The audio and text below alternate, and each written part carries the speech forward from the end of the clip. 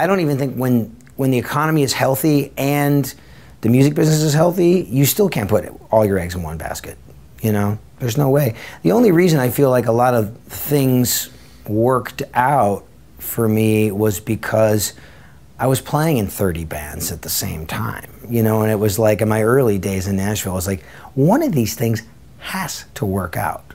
You say yes to everything until you have the luxury of saying no.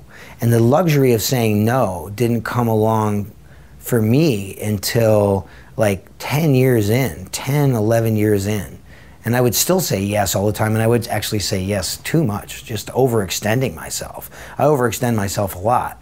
But it's easy to overextend yourself when you love what you do. When you love what you do, it's easy to work hard at it because you love it and it doesn't feel like work, which makes it easier for you to continue to work even harder at it. And the harder you work at it, the more success finds you.